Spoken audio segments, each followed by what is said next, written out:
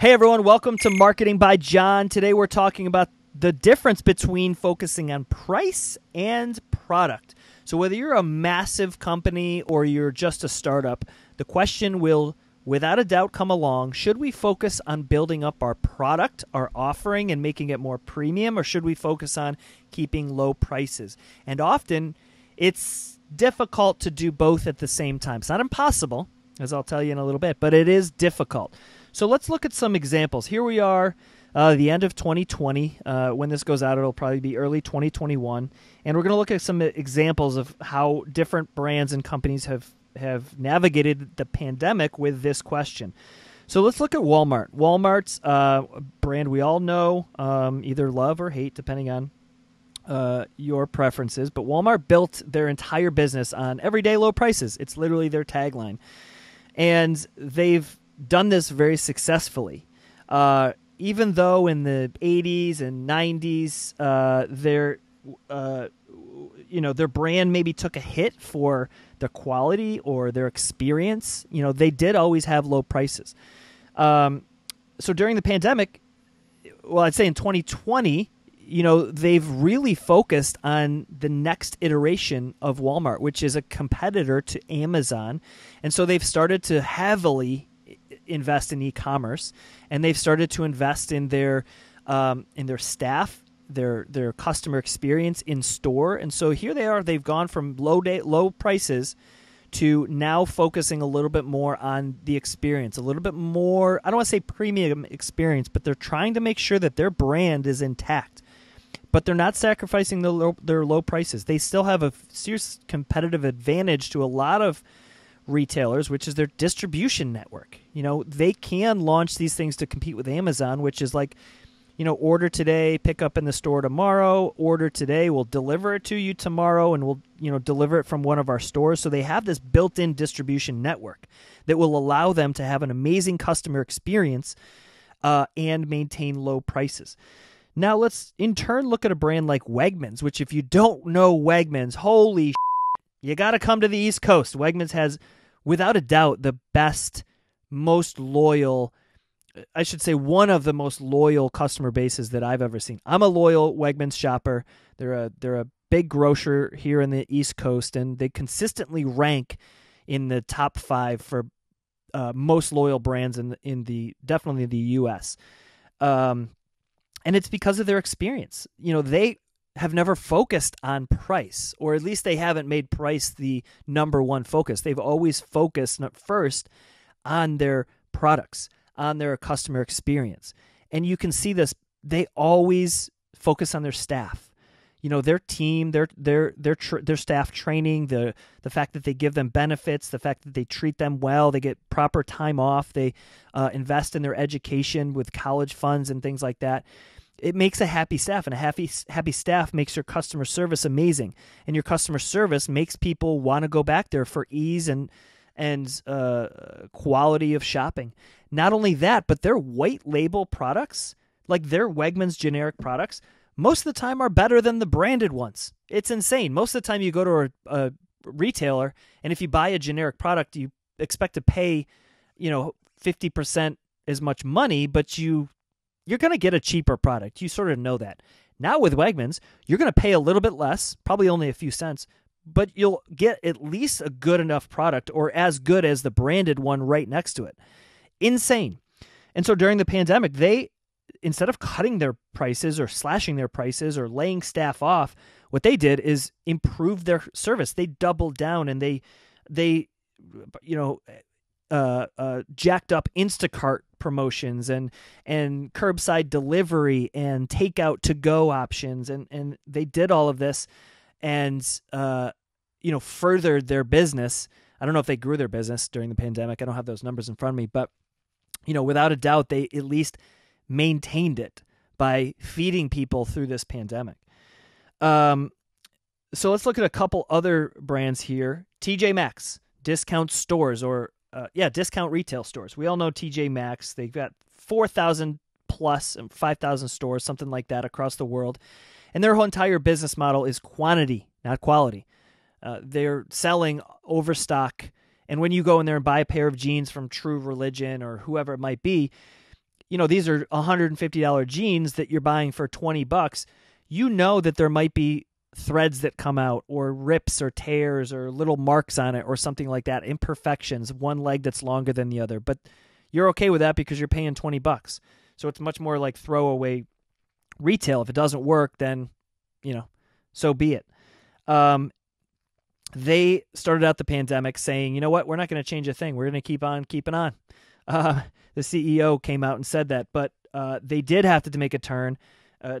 And their home goods store, which is, so there's TJ Maxx, I think Marshalls and Home Goods, like those are all part of the same company.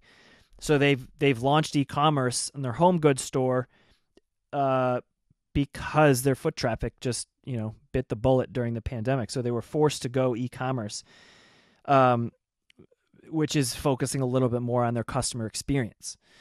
And then let's look at Nordstrom. Nordstrom is a retailer, premium retailer, high prices, high quality products, or at least high perceived quality products. They invested $500 million in a store in Manhattan, I think in February 2020. So here they are trying to go all in on premium products and their premium brand. And then the pandemic hits, and since have pivoted to focus a little bit more on their Nordstrom Rack, which is their TJ Maxx sort of competitor. It's their off-market price store. They have physical stores, and they've decided to focus on their e-commerce offering there as well because they've had to. And so when you look at the Walmart-Wegmans relationship, Walmart is focusing a little bit more on their customer experience. Wegmans went deeper into their customer experience. When you look at the TJ Maxx-Nordstrom relationship, TJ Maxx is going a little bit more to their customer experience because they have to, like the e-commerce. And Nordstrom Rack is going a little bit more towards lower price because they have to, in their Nordstrom Rack offering. So let's round this conversation out before I give you a few tips with the granddaddy of them all, Amazon.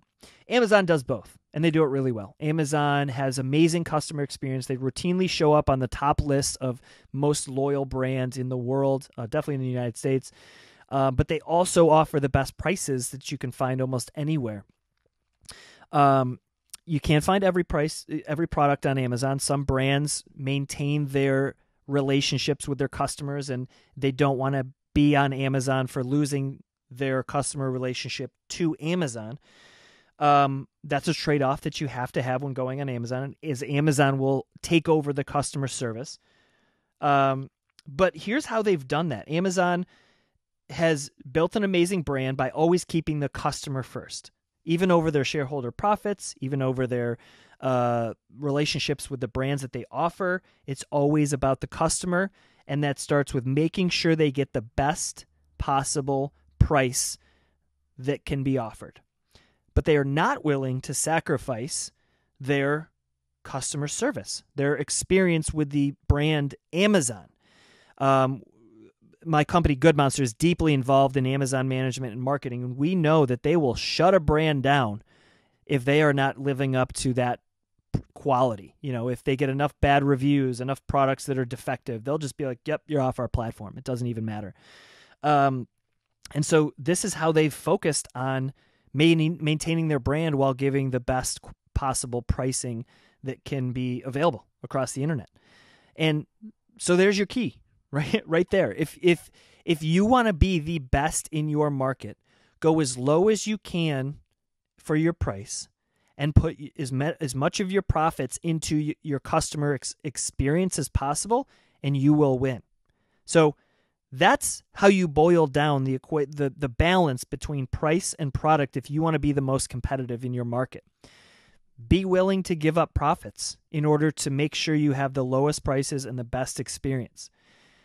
It's the brands that are not willing to give up the profits. It's the public companies that can't give up profits because their shareholders won't let them. They want their dividends, that won't win. They're handcuffed, right?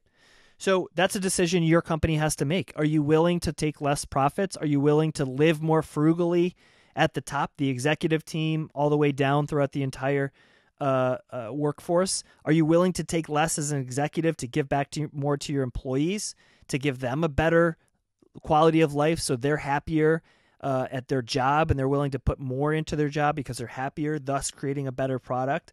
Those are all questions you have to have internally. But there it is. That's the equation. That is your ticket to success in 2021, is to lower your prices to where you have enough profit to be able to invest in your customer experience or your product development to have a high quality product, and rinse and repeat.